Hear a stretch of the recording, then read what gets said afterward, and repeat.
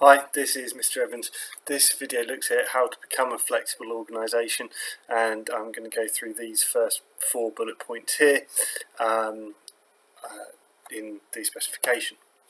So I've defined in a previous video that a flexible organisation is one that's able to anticipate changes and respond to those changes quickly. So how does an organisation do this? Well, it's mostly about becoming a flatter organisation. Okay, so we are focusing, so you need to be aware of from Unit 3.6 the differences between a tool and a flat hierarchy. Arguably, flatter hierarchies are far more responsive to change than tool hierarchies that rely on command from the top and quite a lot of rigidity. A flat hierarchy, the theory goes, means that authority is delegated to those on the lower levels who are closer to customers and more aware of changes that are happening in the external environment. Maybe if it's an internationalised business, they're more aware than the head office of changes that are going on in their particular corner of the world, and therefore they'll be able to make more effective decisions, and so they should have the power to do that. So there's a few ways that that's happened. So delayering is where we get rid of layers of management. We move from a tool to a flatter hierarchy. We delegate more decision-making power to those people at the bottom of the hierarchy. An organic structure is another word for a flat structure where decision-making can be made organically at the bottom level in response to changes in the environment, whereas a mechanistic structure is more tightly controlled and would typically be a toolless structure. So these 2 points here on the specification are really referring to the same things, organic, mechanistic, delayering. We're trying to get to that flat responsive hierarchy. In terms of restructuring an organisation, in sort of the 80s, 90s, there was organisations had got very big. I mean, I'm talking generally here, but many organisations had got very big. And for example, with schools, a lot of schools employed cleaners, the canteen staff, when really the core business of a school is teaching, and equally businesses were employing cleaners, canteen staff, and there was a refocusing in the 1990s on focusing on the core competencies. What are we really good at, and what can we and how can we focus on that more and allow other organisations that specialise in these other areas to focus on our non-core activities. So this is related to Charles Handy and his work on the Shamrock organisation. I've actually represented it more of kind of a target because I think it makes more sense. In the middle of the target, we've got the core workers. These are the full-time employees who have the essential skills that a business requires to operate. They're the ones who are the people who have the skills that generate that business's core competence. In terms of a school, those people would probably be the teachers.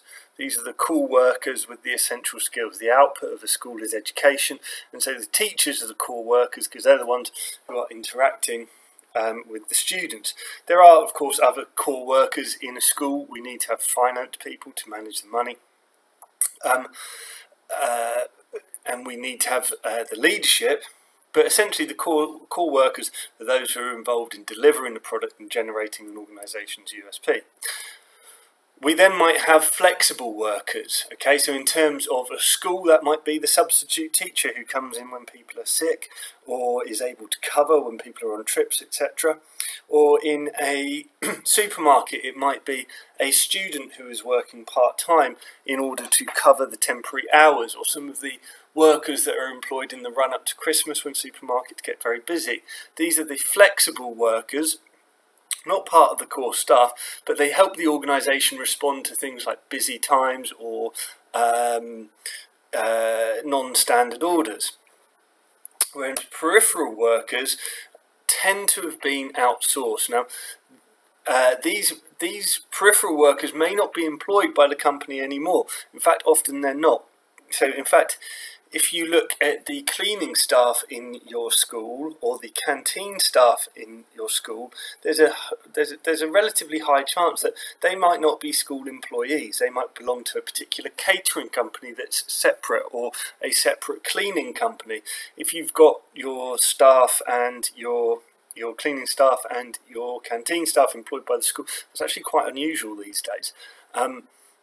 Because organisations have decided to focus on their core competence and kind of subcontract out to peripheral workers non-core activities. So I've got a couple of friends who do some subcontracting for banks. They both work in kind of digital technology. Now they're not employed part-time, full-time, by banks, but they're often employed on 6-month contracts to help a bank with a particular project. The bank doesn't consider it part of its core business, but they want that person's skills, and so they employ them on a part-time basis. They employ them on a subcontractor's contract, to do a specific piece of work. So the core workers would tend to be employed by the school. Flexible workers may be employed by the company, the school, or they may be, in fact, be employed by kind of a temping agency or something like that. And the peripheral workers don't actually work for the company, but they perform important services for the school, or the business, but it's been outsourced.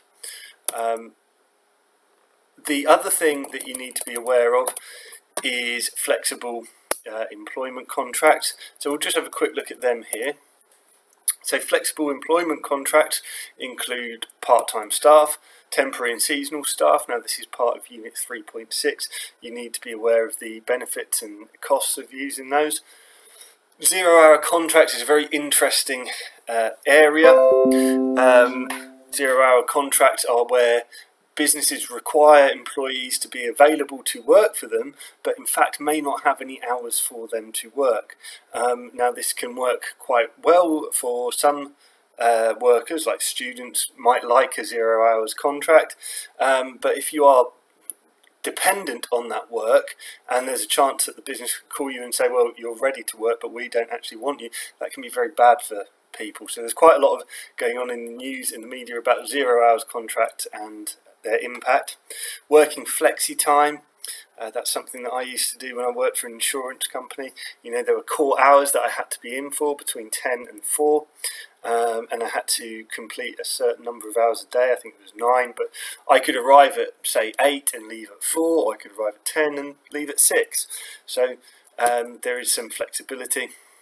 And my brother had a job up until recently where he could work one day a week from home, and as long as he was on his email, his employer was perfectly happy with that, and just helps an organisation to be a bit more flexible. And things like working from home can enable maybe young mothers or fathers to keep working for a company. Maybe they'd have to stop working if they weren't allowed to work from home a couple of days a week, or something like that. So these enable a business to change and be flexible in order to basically meet demand and the changing external environment.